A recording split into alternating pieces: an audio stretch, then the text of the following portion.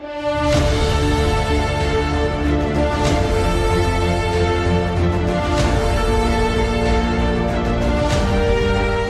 foundation for trust is integrity. You know, one of the secrets to my success is not my education. The secret to my success is I only teach principles. That's it. You can never disagree with a principle. You can ignore it, you can hate it, but you can never disagree with it. Character is that way. Why do we call numbers characters? Because 1 is always 1. Inspiring habit. And 2 is always 2. Whether you are using it in the night or the day, it doesn't change.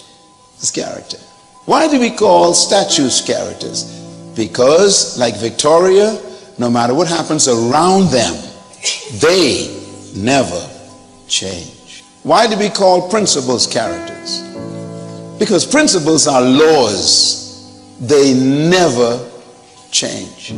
Do you know, when I did some research some years ago on the word in the Hebrew for holiness, I discovered that the root word for holy is 1. The Hebrew concept of holiness is integrity. 1. That means you are 1. The number 1 confession in the Bible about God is the Lord our God is 1. Now, some of you don't understand why that's important. If you were to talk to a Jewish rabbi right now in this city and ask him, what is the most important confession in the Bible? They would tell you, the Lord our God is 1. What does it mean? It means he's holy. What is holy? You are 1. This is very interesting. Holiness means you are integrated. You are not more than one person. You are not a different person on Monday that you are on Tuesday. You're not a different person in the night at 2 a.m. than you are in the pulpit on Sunday morning. You are 1. You are not multi-personality. When the Bible says be holy, it's telling you be 1. Stop being a hypocrite. It's character. That's why a person with character does not live on what's popular. They live on what is principle. And this is why it's very difficult for politicians to have character. Because politics is based on popularity, which means you will literally sacrifice your principles to protect your popularity, which cancels your character, which means you cannot be trusted. There are preachers who are politicians. They would sell their principles for a pot of porridge. No character.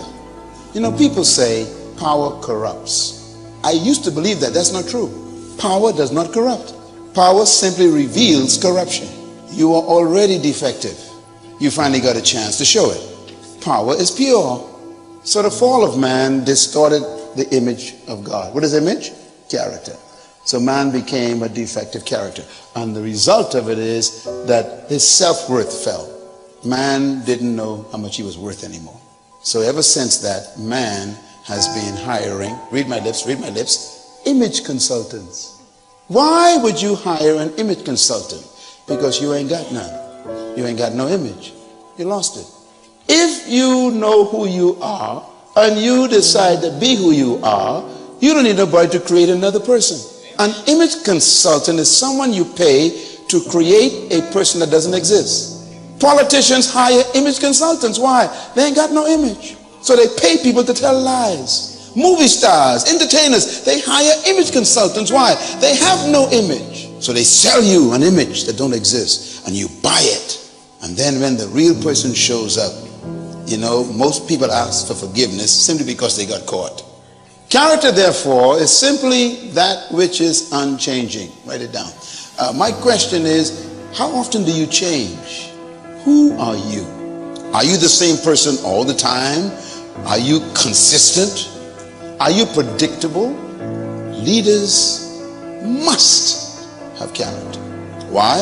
Write this down. People will not follow you if they don't trust you. So character attracts loyalty. First of all, character is a commitment to a set of values without compromise. What are values? Values are things you value. That's all. Not complicated. For example, if you value your marriage vow, you will never commit adultery.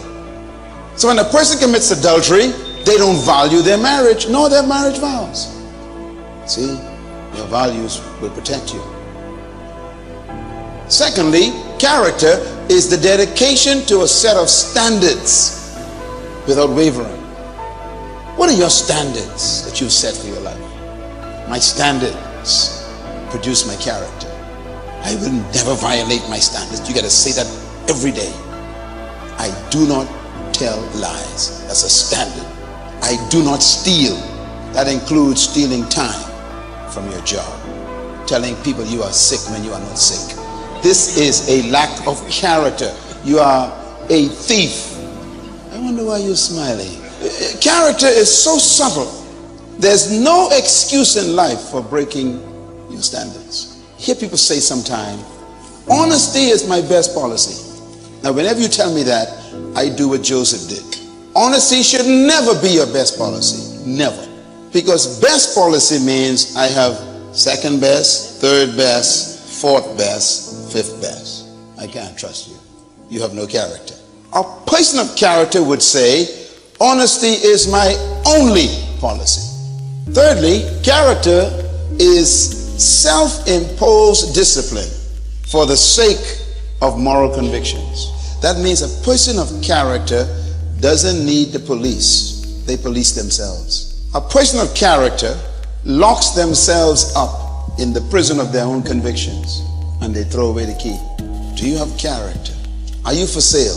See, your future depends on your character, not your charisma. And most leaders, whether they are politicians, preachers, or parents, they try to live off their charisma. They try to live off their talent. They try to live off their gifts. Your gifts will never protect you. As a matter of fact, your gift will destroy you, because the only thing that can protect your gift and your talent is your character. This session is the most important session you ever sat in your life, because this is where you learn what protects your entire future, and it's your character. And you've never been taught this in your whole life. I know you haven't. Your seminary never had a class on this, and that's why preachers are falling like flies. You know, I think about it. Character is really what I call a constant effort to integrate your words, your deeds, and your actions as one. The word integrate means to become one. This is very important. So character is when your words, your deeds, and your actions are one. You are not schizophrenic. A person without character will say one thing, do another, and promise something else. So you never know who you're talking to when you're talking to them. No character. Now here's a surprise. Number 5. Character is sacrifice for principles. So character means you are willing to sacrifice friendship to protect your principles. You are willing to lose your best friend in order to keep your principles. Do you have character? Who are you with right now that you shouldn't be with? Think about it. What are you doing right now in secret that you shouldn't be doing? Are you willing to sacrifice that to protect your principles? Somebody offered to pay your mortgage off if you just sleep with them once. Would you sacrifice to protect your principles? Character. I like this last one. Character is simply integrity. Now look at integrity and look at integrate. They're the same word. Integrity means you are one with yourself. That means your word is always good. You say what you said, you do what you said, and then you act what you said. That's holiness. So wearing a long dress or a white collar with a purple shirt turned backward with a big chain in your pocket is not holiness. Wearing a long robe with a turban on your head doesn't impress me. I want to know if one person is under that robe, just one. You can call me, you know, you can bring your card to me and show me all your titles. Right, Reverend, Honorable, Bishop, Eternal, Sacred Man of God. I don't care what you say. I still don't trust you. I don't. Because I don't know which one of you I'm talking to. That's why the Bible says, know them that labor among you. Don't just bring anyone into your church to preach. even if they are on TV. Don't be attracted to charisma. Seek out character. Your life is the weight of your words. See, that's the problem with us. We think that we are impressed by our language, you know, these deep things we say and how good we can speak and preach and how we can, hallelujah, yes, Lord. Listen, brother, you ain't got no life. You know, it's like a guy who sells diamond, but he ain't wearing none. Never trust a salesman who don't use what he's selling. I am a good father to my children, so you could believe my words. Let me put it this way. There's no such thing as a private life. So don't you ever tell people what I do in private is none of your business. It is my business because it determines whether I trust what you say publicly. It's called character. As a matter of fact, I've come to the conclusion that a person of character doesn't need to talk. They just show up.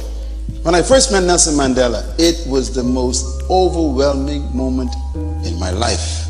My God, when I saw him, I saw character on two legs. He didn't have to speak. Do you know why?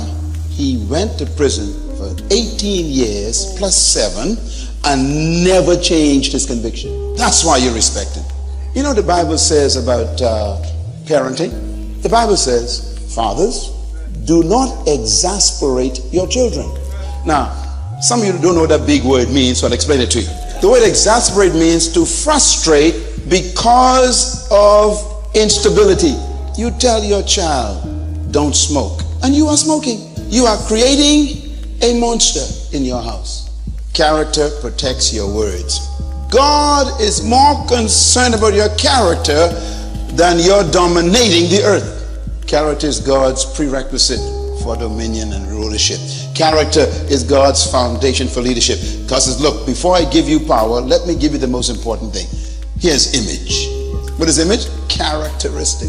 You are stable just like me. I could trust you with power. 3 things will test your character. Only 3 things. There are 3 things that will manifest your character. They will tell you whether you have character or not. 3 things. The first one, power. When you give a person power, their character shows up. Number 2, money.